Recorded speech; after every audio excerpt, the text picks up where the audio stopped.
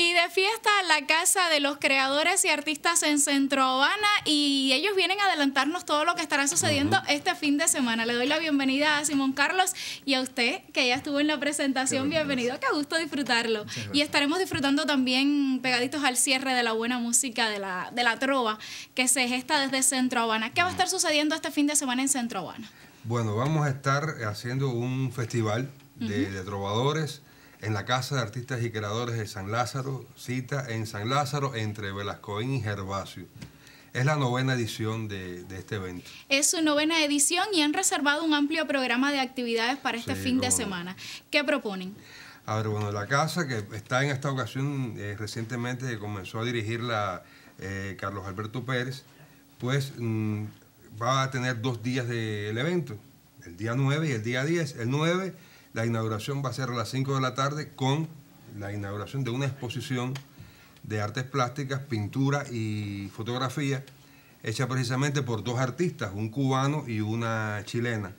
Y precisamente, pues las obras están inspiradas en canciones de Silvio y de Violeta Parra.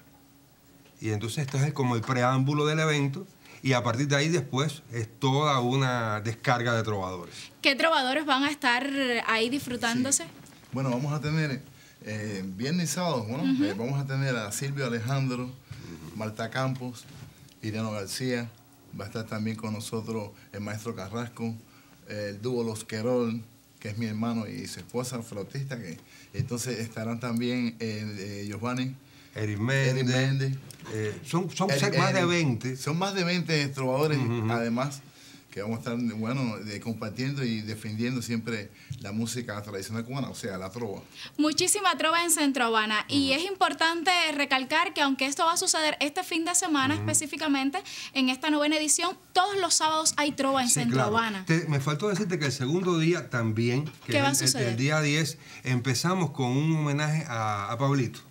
Un imprescindible homenaje que le va a retribuir en primer lugar el grupo de teatro Rompetacones, donde actores y trovadores vamos a integrarnos, también usando como texto dramático las letras de Pablo. Creo que puede ser un momento muy bello.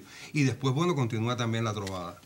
Esta invitación es abierta al público. Sí. ¿Cómo funciona? ¿Cuánto es la entrada? Entrada libre. En esta ocasión va a ser desde las 5 de la tarde hasta las 9 de la noche, pero normalmente la casa trabaja de 6 a 8 y media.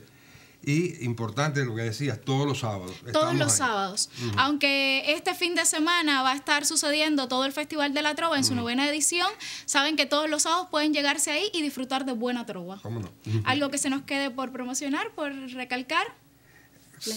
La dirección, que es importante, San Lázaro, entre Velascoín y Gervasio, a cerca de media cuadra del Parque Maceo y del Hospital Almejeira, a mediación de San Lázaro. Y además se nos faltó decir que usted es el actor y director. Simón Carlos es un actor y en esta ocasión estoy fungiendo como director artístico del evento.